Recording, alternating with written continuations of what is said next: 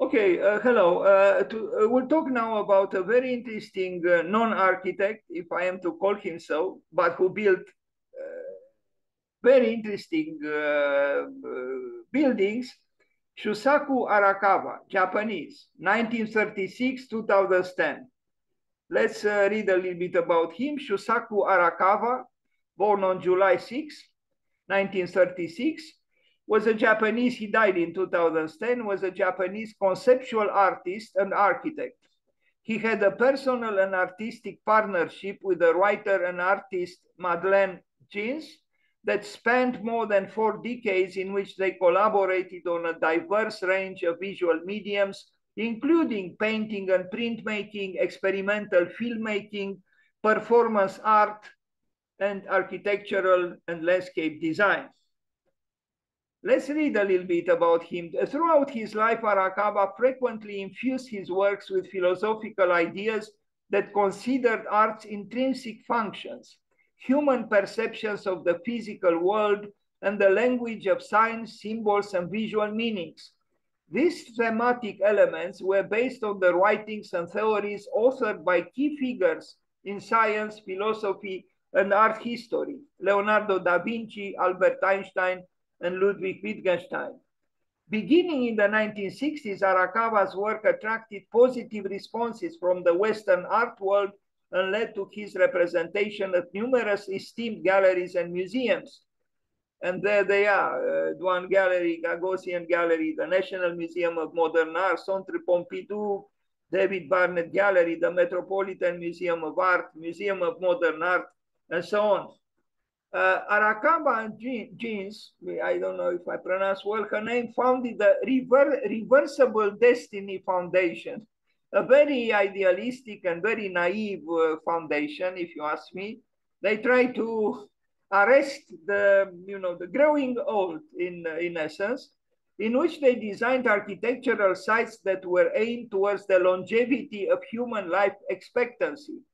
Moreover, they established the Architectural Body Research Foundation in 1987 as a non-profit research group that stimulated multidisciplinary studies with renowned biologists, neuroscientists, quantum physicists, and medical doctors on the nature of life and death.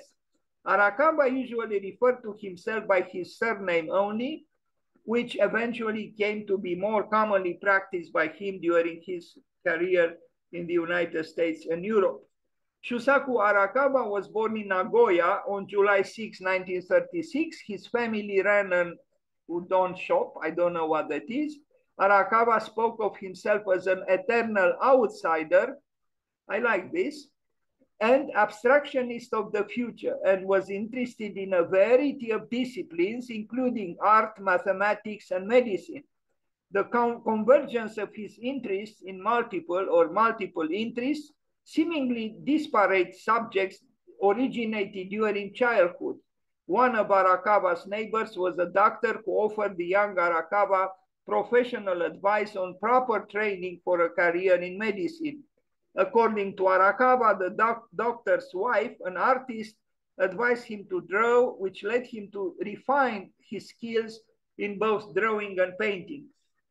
Arakawa briefly attended Musashino Art University to study art. I read actually that he arrived as an immigrant in New York City with just a few dollars in his pocket and with the telephone number of Marcel Duchamp. And then he made it. So this was Arakawa, a very interesting man. And here he is with his partner, herself a very interesting person. And together they did remarkable things. Where there is love and there is collaboration and inspiration and non-conformism, beautiful things could happen. So Shusaku Arakawa, we know, born July 6, 1936, was a Japanese artist and architect. We know that he had a personal, this is just repeating the same information. This I read, why did I write twice? Here it is. Arakawa arrived in New York City in 1961 with $14 in his pocket and the telephone number for Marcel Duchamp. whom he found from the airport and with whom he eventually formed a close friendship. He started using diagrams within his paintings as philosophical propositions. Jean-Francois Lyotard said of Arakawa's work that it makes us think through the eyes. And Hans-Georg Gadamer, a very important phenomenologist, described it as transforming the usual constancies of orientation into a strange, enticing game of, let me see if I can read the last line because something is covering the last. Continually thinking out, enticing game, a game of continuously thinking out, said Hans-Georg Gadamer. But now,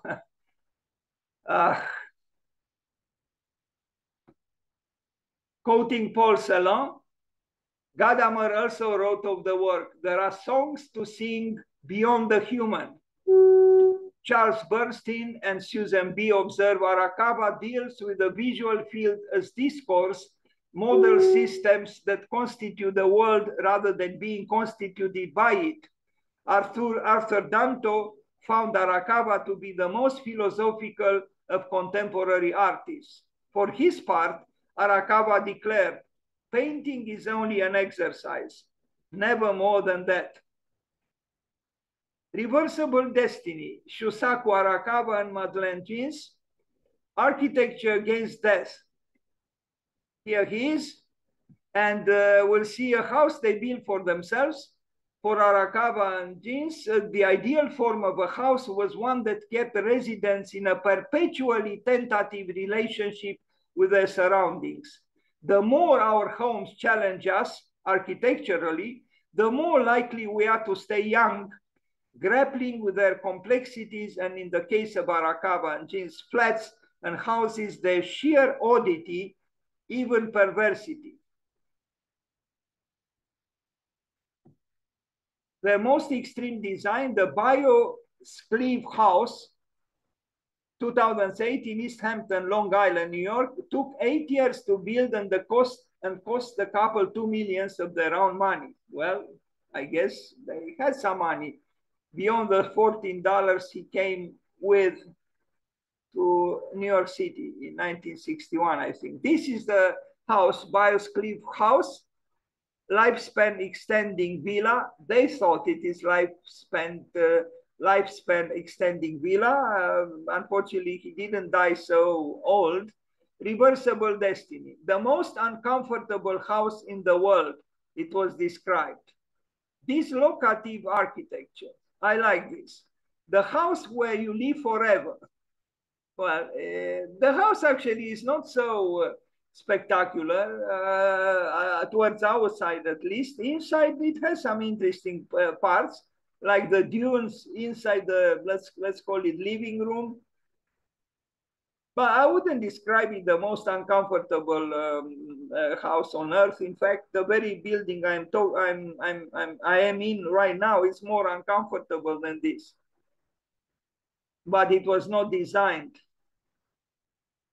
as such. Anyway, this is the house by Arakawa and his partner. Digital representation of the house. So it's in East Hampton, New York. Maybe some students of architecture willing to prolong their lives, to extend the longevity of their lives.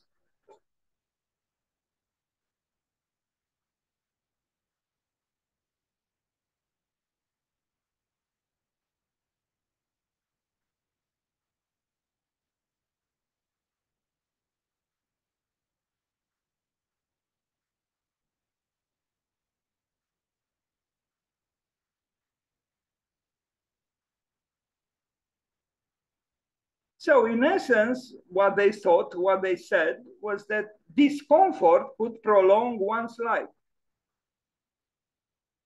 Yes, discomfort.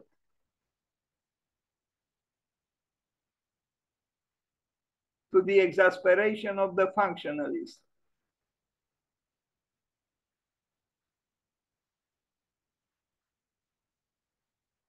Children who won't die, Arakawa.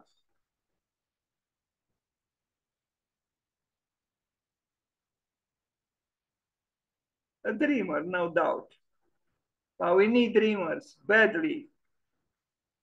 Without them, life would be worthless. She was no doubt a remarkable person. Maybe she's still alive. I don't know. She was an important presence in his life, and who knows? Maybe some of this creativity actually originated with her.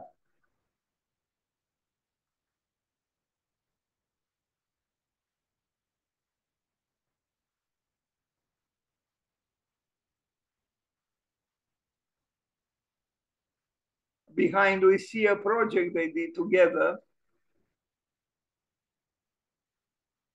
We need these dreamers badly, really. I mean, without them, everything falls into predictability and the routine and actually death.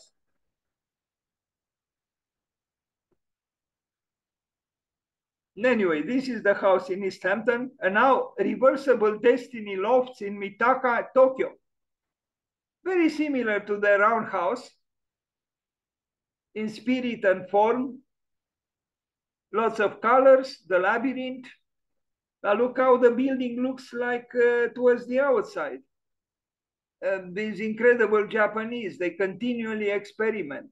And, in most parts of the world, probably such a building would not have been built.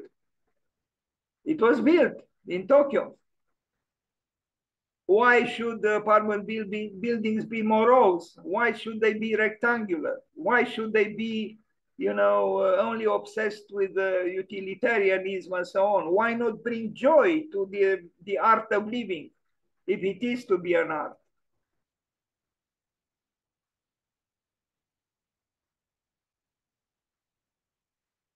Yes, an apartment building.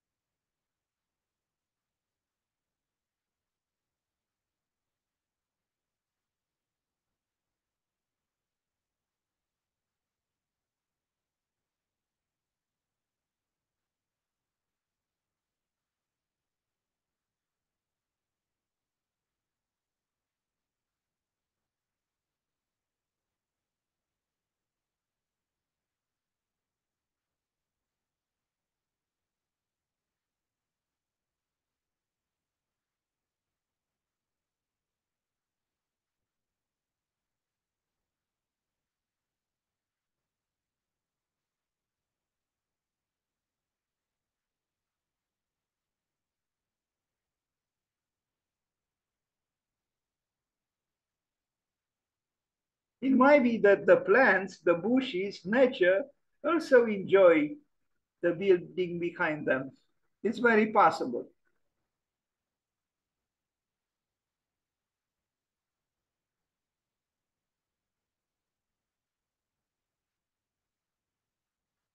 Now, the site of reversible destiny, Euro Park. This is another very interesting work, and it's amazing that they were able to implement it in Japan. Euro Park, the site of possible library. Look at this, the most unusual library. I mean, we saw the library by Juan O'Gorman in Mexico. Now we see the library in this library by Arakawa and his partner in this park in Japan.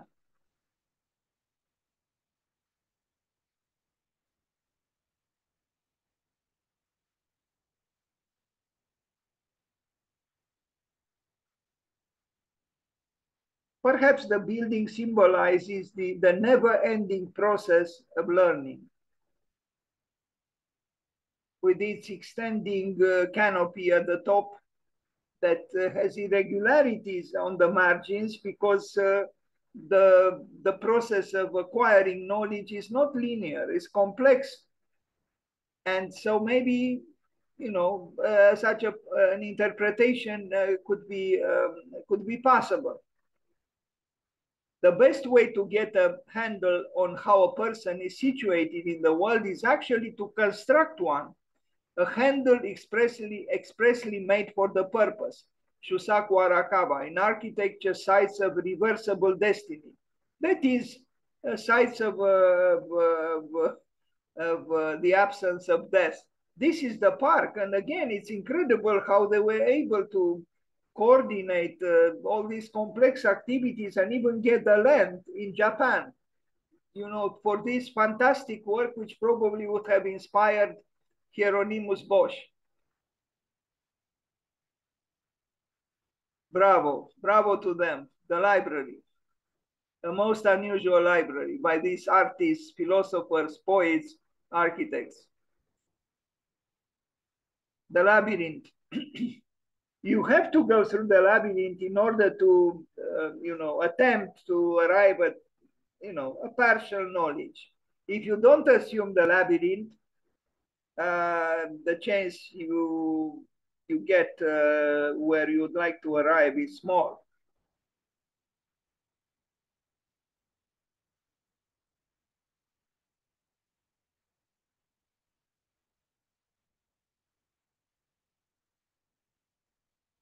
They have all kinds of fantastic structures here in this park. And as you can see, people enjoy it.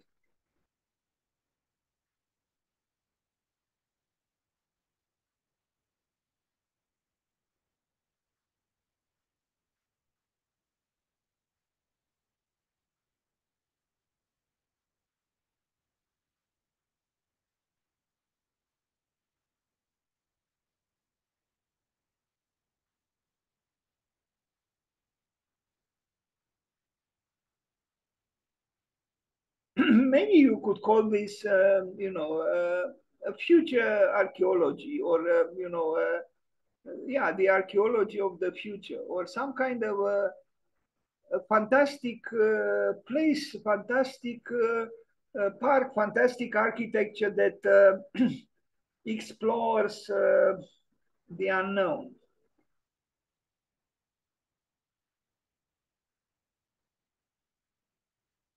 And what is remarkable is not just their work, but also the society that invited such work and made it possible, meaning the Japanese society. You know, the building is not perpendicular on the earth. And why should it be?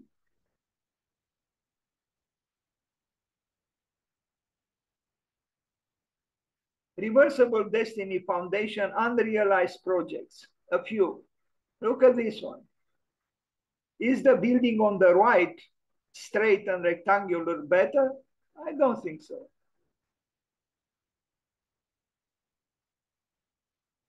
And they did this sort of thing, you know, years before, you know, similar attempts somehow these days by big and other architects to make mountainous housing complexes and so on.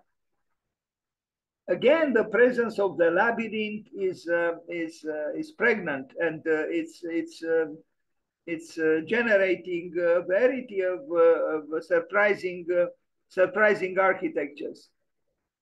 That's all. So thank you.